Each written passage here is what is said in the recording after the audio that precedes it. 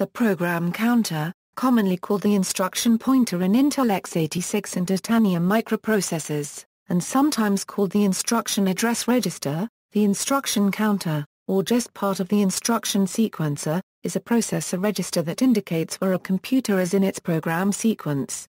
In most processors, the PC is incremented after fetching an instruction, and holds the memory address of the next instruction that would be executed. Instructions are usually fetched sequentially from memory, but controlled transfer instructions change the sequence by placing a new value in the PC. These include branches, subroutine calls, and returns. A transfer that is conditional on the truth of some assertion lets the computer follow a different sequence under different conditions. A branch provides that the next instruction is fetched from somewhere else in memory. A subroutine call not only branches but saves the preceding contents of the PC somewhere. A return retrieves the saved contents of the PC and places it back in the PC, resuming sequential execution with the instruction following the subroutine call.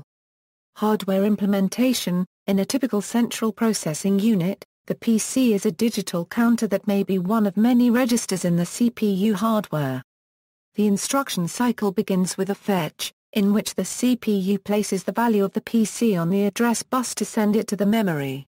The memory responds by sending the contents of that memory location on the data bus. Following the fetch, the CPU proceeds to execution, taking some action based on the memory contents that it obtained. At some point in this cycle, the PC will be modified so that the next instruction executed is a different one. Like other processor registers, the PC may be a bank of binary latches, each one representing one bit of the value of the PC. The number of bits relates to the processor architecture.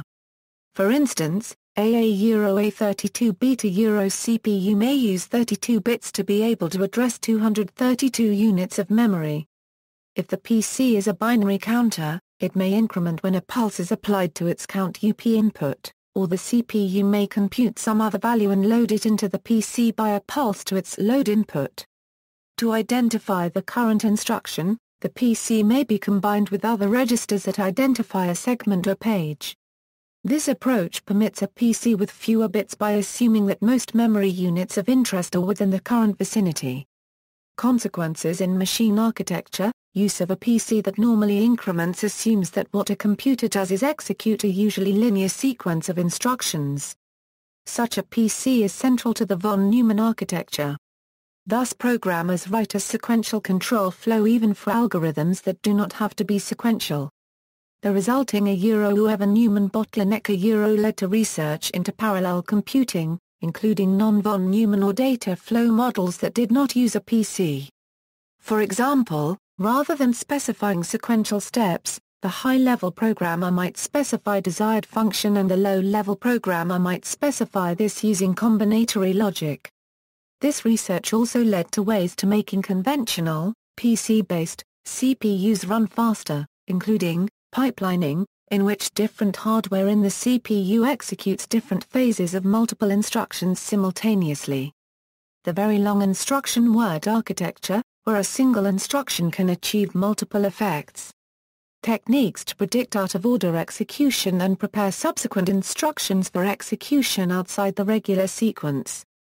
Consequences in high-level programming: modern high-level programming languages still follow the sequential execution model and, indeed, a common way of identifying programming errors is with a procedure execution in which the programmer's finger identifies the point of execution as a PC would. The high-level language is essentially the machine language of a virtual machine too complex to be built as hardware but instead emulated or interpreted by software. However, new programming models transcend sequential execution programming. When writing a multi-threaded program, the programmer may write each thread as a sequence of instructions without specifying the timing of any instruction relative to instructions in other threads.